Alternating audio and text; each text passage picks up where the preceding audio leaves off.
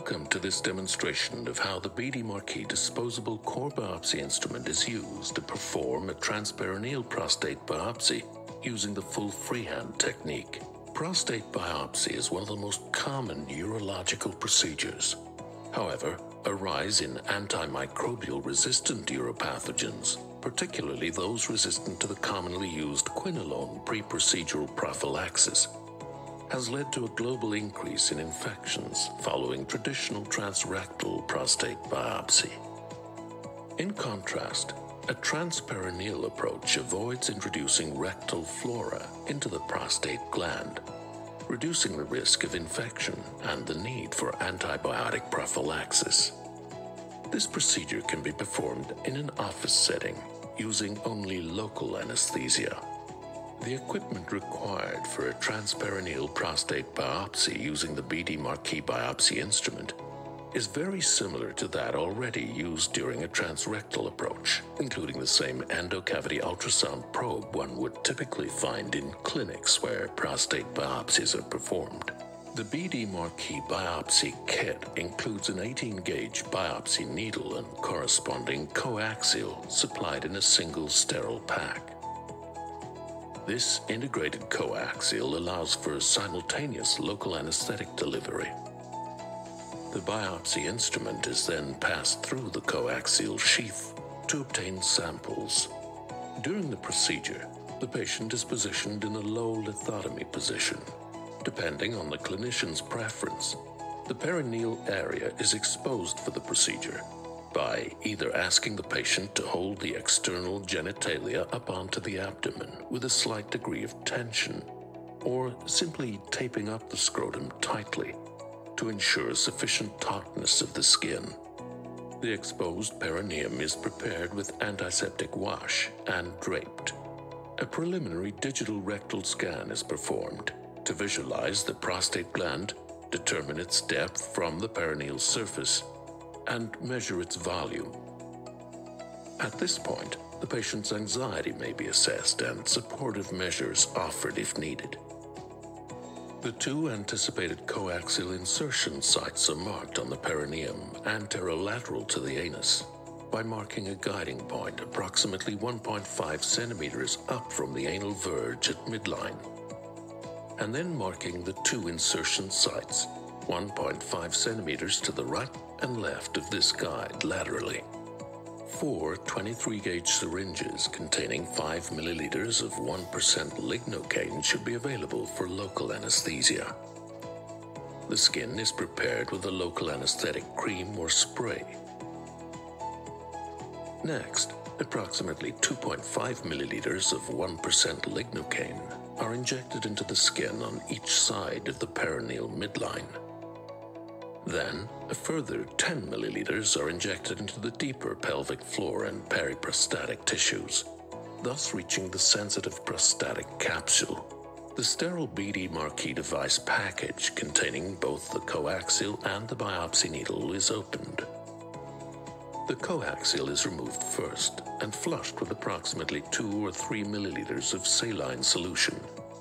The ultrasound probe is angled 30 degrees right or left towards the first marked insertion site to provide guidance as the coaxial is inserted. Patient feedback at this point is helpful in assessing whether any further local anesthesia is required in specific areas. Once the coaxial is placed at the apex of the prostate, a syringe is attached to administer further local anesthesia at the apical junction, and then removed. The coaxial will remain in place to conduct the remaining steps of the prostate biopsy from the first side of the prostate before progressing to the contralateral side. Therefore, only one skin puncture is required per side.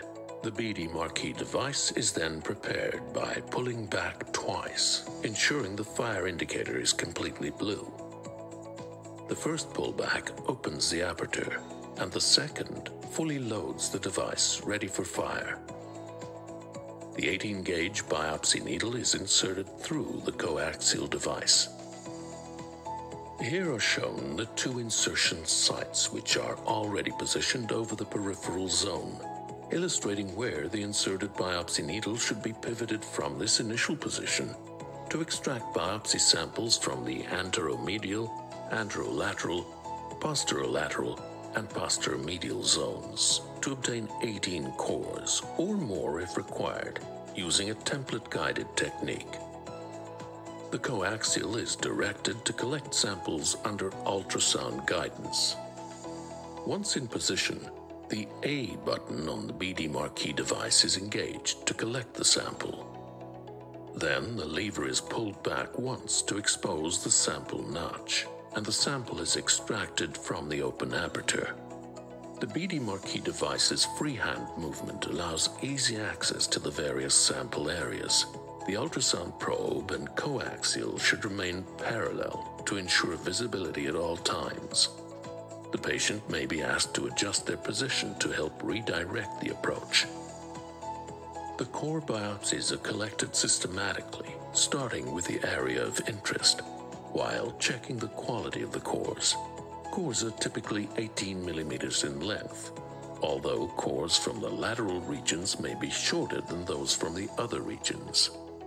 Due to the flexibility of the perineal skin and subcutaneous tissues, all samples can typically be obtained via the two contralateral insertion sites. However, in the unusual case that the coaxial requires repositioning via an additional puncture site, a little more local anesthesia may be administered before reinserting if needed.